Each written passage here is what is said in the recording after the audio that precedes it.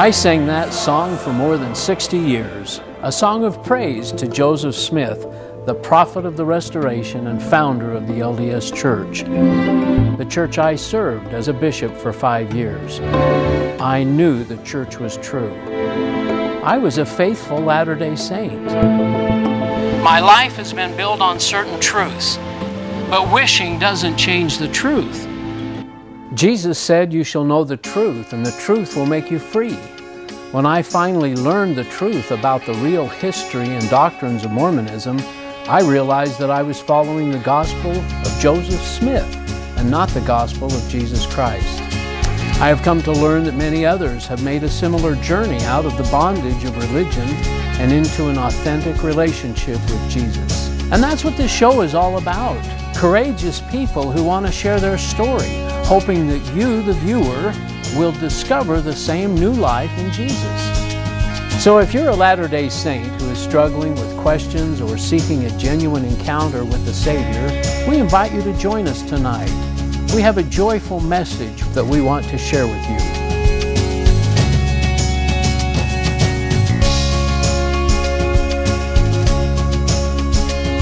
Good evening and welcome to the Ex-Mormon Files here in the heart of Salt Lake City. I'm your host, Bishop Earl, and I'm happy that you'd spend some of your evening with us. Last week we were introduced to Rowney Higley, wonderful story, and tonight we have her husband, Dennis Higley. Thanks for coming and sharing your story with us. Thank you. And yours is a little different than Rowney's. Yes, it is. So tell us a little bit about your Mormon background, actually. Okay, well, I come from a sixth-generation background. Yeah. The first Higleys joined the Mormon Church in 1830 in upstate New York. Oh my right goodness. When Joseph organized the church. Wow. They were right in that vicinity, and so they got hooked into it. And with each move of the Mormons, they moved with them. And when they came to the Salt Lake Valley, they ended up settling out in Grantsville. Wow. And then some of their kids migrated on up into Idaho. Yeah. And that's where I was born and raised. Up in Idaho. Oh. Southern Idaho. Okay. And so I'm sixth generation on my father's side and 5 generations on my mother's side. Wow. My great-grandmother walked across the plains with the Mormon pioneers at age 8. Wow. And so you were active all your youth? All my life I was active. My dad served for 13 years as ward clerk. Wow. And I was, baptized at 8, ordained a deacon at 12. Yeah. Teacher at 14, on up through the ranks, and Yeah. I was 18 when they ordained me an elder, a year before I went on a mission. Wow. Which was a little unusual, but Yeah. then through high school I took 4 years of seminary instead of the 3 required. But I was very, very active in Mormonism. Never any question that it wasn't Nope. true, right? Not at all, just, man, I was in the flow and going 100%. And you ended up getting called on a mission, Yep. as we heard last week. That Yeah, called on a mission to Finland, and back in the old days it was 2.5-year mission. Yeah, mine was too, Yeah. in Denmark, yeah. Yep, so gave you that extra 6 months to learn the language. And so spent 2.5 years there in Finland, and that's where Rowney and I got acquainted. Yeah. And she came here. While I was still over there, I came about 4 months later after she got here, and we courted, got married, and just fell right into activity in the ward we were living in, and of course we moved from apartment to apartment. Yeah. And each ward I was always involved in something in the church, and so elders quorum president. 4 different times, 4 different wards. I went from being an elders quorum president to the stake high council because they split our stake. Wow. And so I went from elders quorum president to the stake high council, and I was there for 4 years when everything happened in our life that Rowney talked about last week. And Yeah. we started investigating the church. Well, now she came to you apparently after she had been 14 years working for the church and translating and everything, and found some discrepancies or some contradictions in doctrine and stuff. And What did you think when she started sharing this? Well, it's kind of shocking to me. There was, but I got to back up a little bit, because we were given, as stake high councilman, we were assigned to speak once a month in one of the wards in the stake. And one of the topics was on marriage, because a lot of the kids weren't getting married in the temple anymore. And so the stake president wanted that emphasized. And one of the older high councilmen said, there's a good book written on temple marriage, and it's The Seer by Orson Pratt. So I ordered the book and gleaned what I needed out of it. Yeah. And gave it to Rowney, because she was very ill at the time and bedridden. And so I'd come home, and she had been reading this book, and she hadn't read it either in her studies, and as her translation work. And so I'd come home, and she'd say, well, did you know this? And I'd read it, and I said, no. And every night I was faced with all these underlined and corners folded over. And here's what I found today. Yeah. So I just finally took the book away from her and put it on the bookshelf and says, we'll understand all this later. Yeah. That's the typical Mormon reaction. Put it on the shelf and just go about your life. Yeah. Well, and then we sold that home that we were living in and moved into town in Vernal. And she saw that as the perfect opportunity not to go to church anymore. Because you'd moved out of that ward. Yeah, we'd moved out of that ward. We were moving into a new ward, and nobody knew who she was, other than through the business aspect. So she was just going to kind of blend into the background and not be active anymore. Now, was she miserable? We didn't really talk about this last week. Was this tough for her to also come to grips with what she had been learning about the church? Very, very tough. I'm sure it was upsetting to you. Very upsetting to me, but it was hard for her because she'd given her life to the church. Oh, sure. From when she joined, she'd just been full-fledged Mormon and given, work for the church for over 14 years. Yeah. And so it was really hard for her to back up and look at outside the fishbowl and say, hey, there's something really wrong with this. And so she said, she wasn't going to go to church anymore, and that really upset me, Here I was just off of the stake high council, and I said, well, what's wrong? And she said, it's Mormonism. I can't do it. I can't not do this anymore. And she said, there's some things you've got to see. And I said, okay, we'll check into it. I'll show you that the Mormon church is true. So she said, well, there's a few books that we don't have that you really need to see. And I said, okay, order them from the local Mormon bookstore, and I'll show you. Was this anti-Mormon stuff? No, this was all Mormon stuff. All Mormon literature. Yeah, stuff that she had seen during her translation years. Kind of like the Seer. Yeah, that was like that. And so I come home for lunch, and she said, well, I called the bookstore and ordered some books, and they're holding them down there for you. So I got back in my truck, went down to the bookstore, and holy cow, she'd ordered a lot of books. Good reader, huh? Yeah, but I mean, the cost of them was enormous. Yeah. But I thought, well, it's going to be worth it because I can prove the church is true. Right? Sure. So I brought them home and plopped them down on the kitchen counter, and I says, there you are, go to it. And she says, no, you said you were going to sit down with me. And I said, yeah, I was. She challenged me. So Tuesday night when I got home from work, we ate supper, and then on our dining room table, she had all of these books laid out. And she had all kinds of information, notes and everything from her time period of going through a lot of these books that she had. So we sat down. She was on one side of the table, I was on the other side, and we went from book to book, volume to volume, back and forth from topic to topic. Yeah. We started about 7 o'clock that night, and at 2:30 in the morning I stood up and slammed them all shut, and I said, that's enough.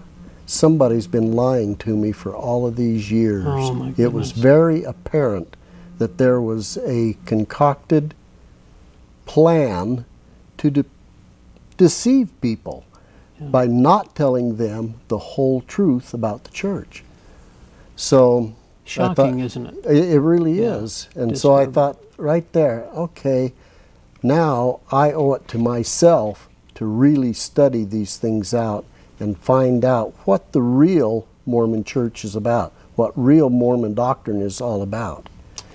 And so we started in studying every night. We had our noses in the books. And things you'd never heard before, I'm sure. Yeah. Come Sunday, I had a problem because I was teaching a Sunday school class, and here I knew all of this stuff, that it was wrong now. And so I walked over to the ward house and gave my lesson manual to the Sunday school superintendent and said, I'll never be back. Oh my goodness. And I never went back. But that started us on an odyssey that we just dug and dug and dug. The more we read and studied, the more we found was false. Yeah. And this, prior to me sitting down with Rowney, and she had been sharing with me some of these things, and it brought our marriage to the brink of divorce. So, because you were still feeling like the church was true, I was and digging she my, knew it wasn't. Yeah. Right. I was digging my heels in, and she was saying, no, you just don't know. So once I stood up that night from the table and said, okay, we've got to start studying, then, you know, that's when I opened my mind enough to really look at it objectively. Wow. And so we went for the next year. We just studied and studied and studied. And so we decided we've got to separate ourselves from this organization. Well, back in the old days, well, I know this was like 32 years ago. I mean, there was no support, really, was there? No, we were all alone. I mean, the Tanners might have been around. Tanners were around. Marv Cowan, we didn't know who Marv was at the time, but Tanners we had heard about. And so we wrote a letter requesting our names to be removed from the records of the church. Well, back then you couldn't do that. Oh. You had to go through an excommunication court. Oh. And so, and being on the Stake High Council, I knew what an excommunication court was like, because I had sat in on them and excommunicated people from the church. Oh boy. And I thought, well, it won't be that bad for us, because here I've been a high councilman, I'm a businessman in town here, the other high councilmen are business owners also. So, and they've known you for these many years. Yeah, for all these years they've known me. They knew my reputation. That you had a little integrity and a good character. And I was a member of the Chamber of Commerce. You know, I just had, you know, everything, all pluses on my side of the ledger. And I thought it won't be bad for us. Well, they sent the letter back and said that you're gonna have to go through an excommunication court. And we said, we won't attend. But you, being a bishop, if you've ever had anybody excommunicated from your ward, know that part of that excommunication back then was you stood up and you read a letter from the stake presidency that so-and-so and so-and-so have been excommunicated from the church, no reason given, and then... Usually we dismiss the Aaronic priesthood. Right, exactly. To the Melchizedek priesthood. Yep. Well, that just launches all kinds of rumors in the ward as to why Dennis and Rowney and their girls were excommunicated from the church. By Monday morning, I had committed adultery. That's why we were excommunicated. That was for it can't be the church, or it can't be the doctrine. It's got to be you. It's got to be the person. Character assassination. By the end of the week, not only had I committed adultery, but I had become a polygamist. Oh. And then within 2 weeks of that, one fellow that I went home teaching to was spreading the rumor that I had 6 and possibly even 7 wives, and he knew that for a fact. Oh my goodness. goodness. I go, what in the world? So that's when we decided, okay, we've got to tell the truth to anybody that asks us why we left the church. It was doctrinal. Nothing that I had done personally. I hadn't sinned. We had just studied from the church's own books and come to the conclusion that it was wrong. Sounds so familiar. And did it affect your business at all? Very, very much. Okay. They disliked us so much from talking to other active members of the church that in the fall of that year, in stake conference in one of the stakes, there were 3 stakes there at the time. In one of the stakes, the one that we were living in, the stake president announced a boycott. Says, don't do business with Higleys. They're a bad influence in our community. The stake president said that in stake conference? They announced it in stake conference. So that killed our businesses. People just quit doing business with us. Oh. And so for the next 2 years, we just declined. We struggled to stay in business, but we couldn't. We lost everything. We lost our home, of course, our businesses. And we ended up moving out of town. Friends helped us move in a horse trailer that we had to clean the manure out of to get before we could move. Place to, don't you have that perspective that here you are closer to God than ever before, and closer to Christ, and know more truth, you feel? You certainly know the truth about Mormonism, and yet you have all these rumors about you. Yeah, and that was right at the time that Linda, that Rowney spoke about last week, brought the tapes to us. So as we were going down, we were getting into the Bible study. Yeah. And we changed all of our studies from, we knew Mormonism was absolutely 100% false, so let's give the Bible a chance, and we got into the Bible study, and through our study of the Bible for the next year and a half, we didn't go to church. We just had Bible study every Sunday, and in the evening or individually we'd have it. But every Sunday with our daughters, we held a Bible study out on the patio or in the house, or, when the weather was bad. And during the winter, we'd, of course, inside. But that's what we did for the next year and a half, was have a Bible study. And we studied ourselves out of Mormonism. I went into nothingism. Then I went into Christianity. We studied ourselves into Christianity, and through our study of the book of John, we came to know the Lord as our personal Lord and Savior. Oh. And then through the book of Hebrews, we came to realize that we've got to be fellowshipping with like believers. Yeah. And so that's when we started church shopping, and we visited several of the Christian churches there in the valley, and ended up at a First Southern Baptist church there. Wow. And so as we were going out of business materially, God was letting everything materially be taken away from us, because in Mormonism, the richer you are, the more God is blessing you. Yeah, the more God-like you are. Yeah.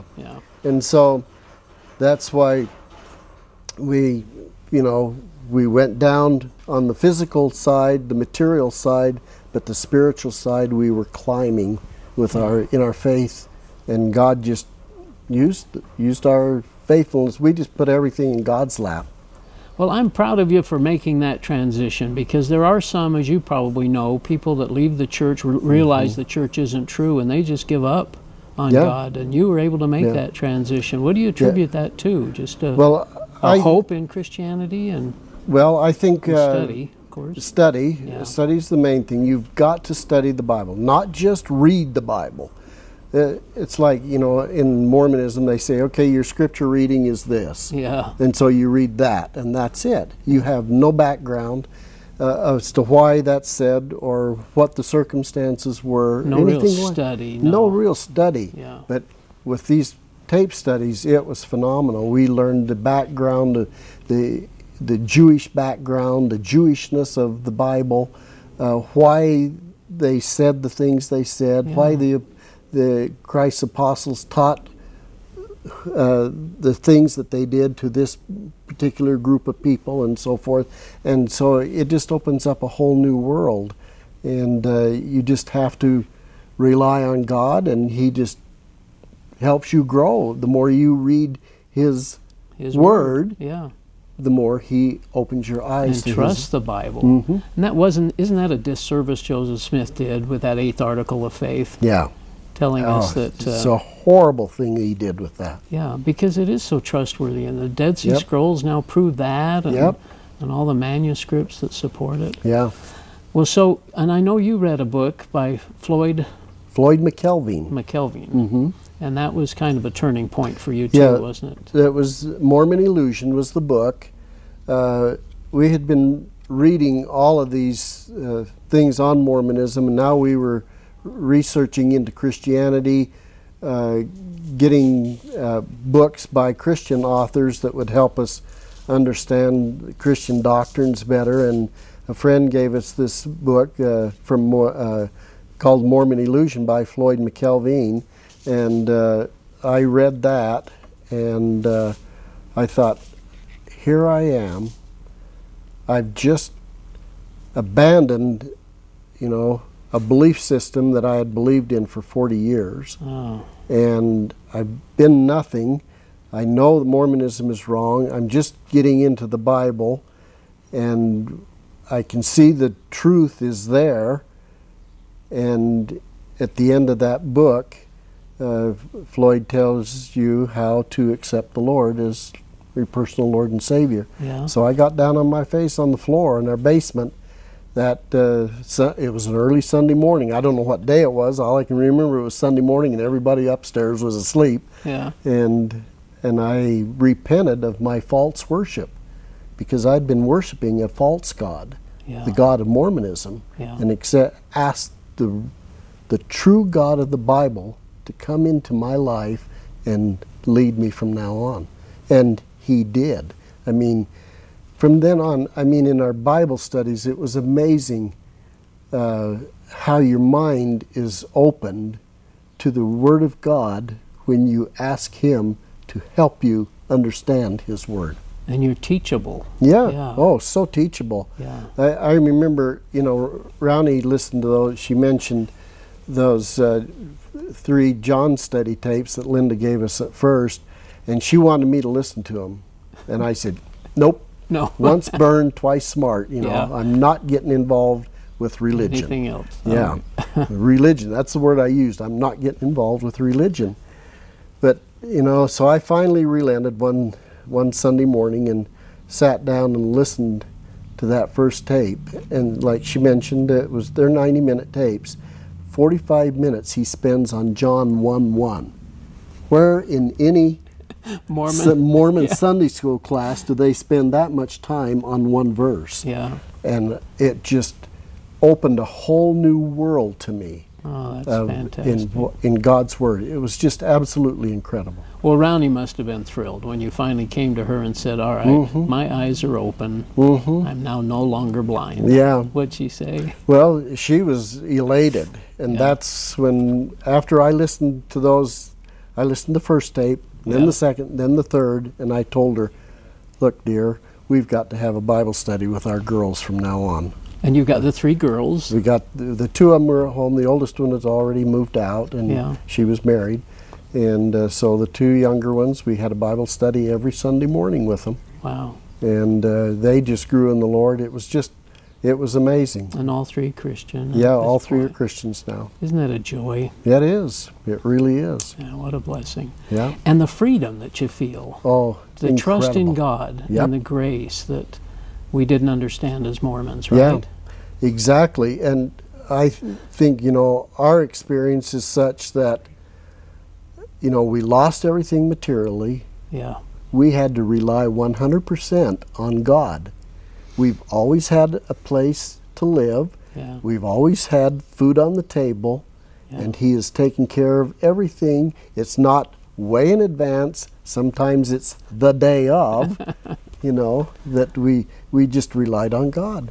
And Well, we still do. I'm just so proud of you, and I think the fact that our stories relate so much with each other is just amazing, and I appreciate that. And you've done so much. The Hismen, HISMIN.com, I think that's probably shown on the screen here tonight.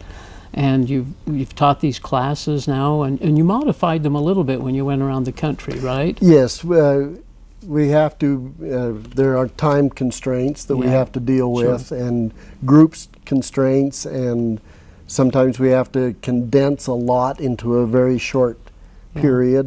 But we're always available on the internet, and a lot of the people contact us afterwards, Yeah. for additional information. And you're doing it again eventually, or In with Calvary Chapel? Yes, Calvary Chapel here in Salt Lake The in one September. on 4500 Yeah, South. 4500 South off and the 4th. freeway. Yeah, and we'll start it in September, Yeah. and it'll run for 10 to 12 weeks, depending on the size of the class and And it goes through, and the first thing Rowney mentioned is who God is. Is that the first one? And then it goes through we go through the foundational things that people have to know about Mormonism, and even for their own belief, whatever it may be.